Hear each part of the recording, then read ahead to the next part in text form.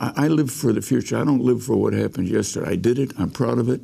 I know my name's in a history book. I can talk about it all day long. I don't look at the moon every evening and say, gee, how great you are. You went to the moon. Unless someone asks me, and I'll say, and by the way, that's where I lived for 3 days of my life. It's just my nature. What was it like to be weightless? What was it like to hop around? Well, you know, the moon has got 1/6 gravity, and that's wonderful. If I could, zero gravity is terrible as far as I'm concerned. You lay something down, it's never there anymore.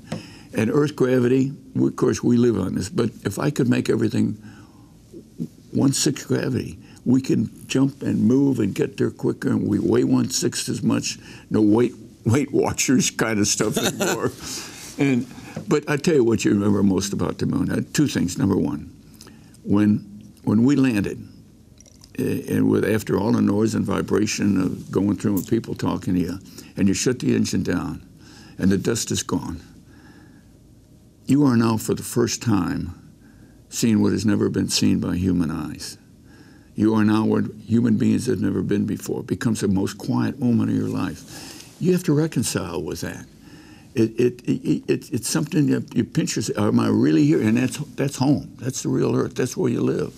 That's where life and love and past and history, your history, is. Blue, the only blue thing, right?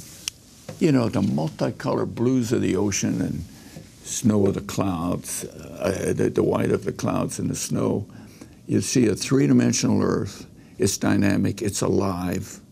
It rotates on an axis. Every 12 hours, you're looking at the other side of the world. You look from North Pole to South Pole. You look across oceans and continents. I'm very much unlike Earth orbit, which is wonderful. If you've never been there, go. But this is when you really see the Earth, surrounded by the blackest black, not darkness, blackness, infinite, endlessness of time and space. And you look at it, and I had this feeling on Apollo 10, and then even reinforced it in Apollo 17 when I actually was standing on the moon. You know, it didn't happen by accident. There's some creator, something up there we don't fully understand. I sat on God's front porch for 3 days of my life. Watch new episodes of Larry King Now Monday, Wednesday, and Friday on demand on Aura TV and Hulu.